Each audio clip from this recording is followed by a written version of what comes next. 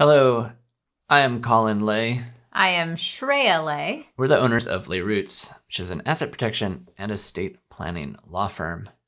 Today, Shreya, Yes, Colin. let's talk about ultimate secrecy. Whoa. And why you can't have it.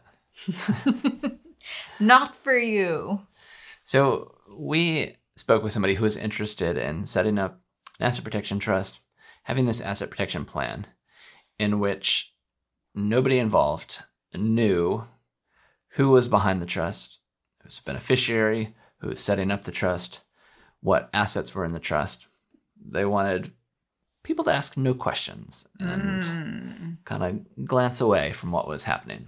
And this is before my time, your time, our time in this industry. There was a time when you could do that. I think when people just kind of looked the other way, they didn't care who was behind the curtain of different entities. I see. But things have changed. And I think the start of that was 9/11. That makes sense.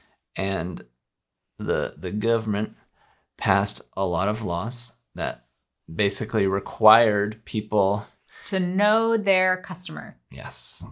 Those KYC regulations were put in place, and that made people accountable for knowing who they were setting up these entities for. They had to know basically that they weren't helping terrorists, that they weren't helping launder money, commit crimes. So they had an obligation to figure out who the people are behind all of the entities, and that continues today. And there's been other legislation as well that just makes sure that people are sharing this information.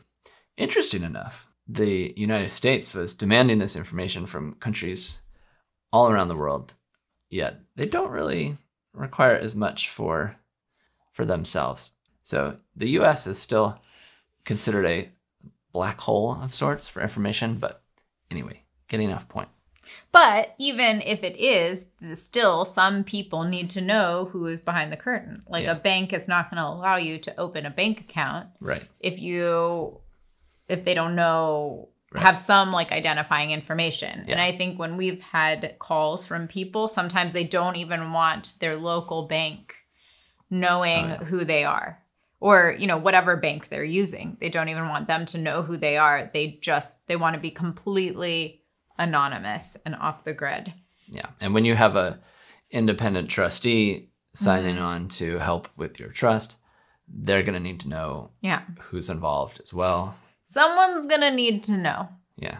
Everyone doesn't need to know, but someone needs to know. Yeah. And this doesn't mean that your information needs to be plastered up on the internet somewhere for people to look up, but it means that the people who are involved, the bank accounts that are involved, people are going to need to know who they're dealing with. Because they're also going to be, the finger's going to be pointed at them at some point if something goes wrong.